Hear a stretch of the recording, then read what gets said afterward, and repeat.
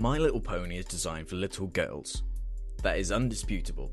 So of course it's going to come across to most people as strange if you're a 25-year-old man who obsesses over My Little Pony, goes to brony conventions and purchases My Little Pony merchandise. Just take a moment to take this in. Grown men obsessing over My Little Pony. What happened to the good old days where people were not weird, we were allowed to be racist and hated everything that was new? Well, random old guy, I guess times change. Now off. What is it about the show that some men in particular just can't get enough of? I honestly can't understand it. When I see something that is aimed for such a specific audience, it confuses me how people can latch onto it so strongly.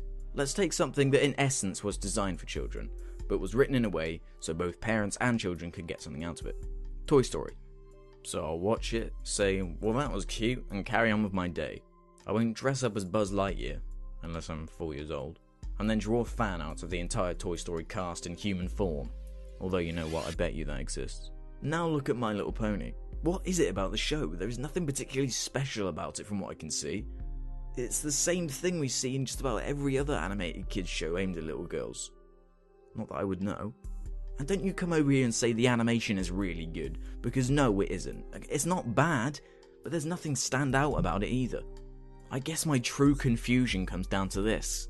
Why out of everything was My Little Pony the one show with an adult male fanbase big enough to warrant their own subsection to be created to this extent? Do I just not understand what being a brony is all about, or is there something I'm missing here?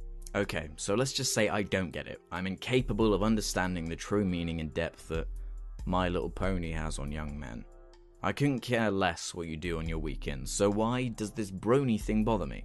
Well, it is nearly impossible to avoid it.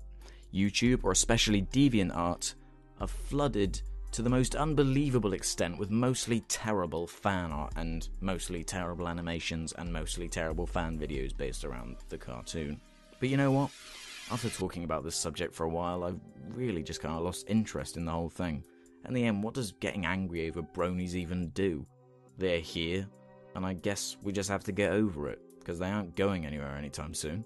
There was not really any hate for bronies in this video in the end. More a fuzzy level of mind-numbing confusion. So in the end, I guess I'd rather turn my attention to something I truly do hate. Oh yeah, I'm coming for you. You untalented piece of dog turd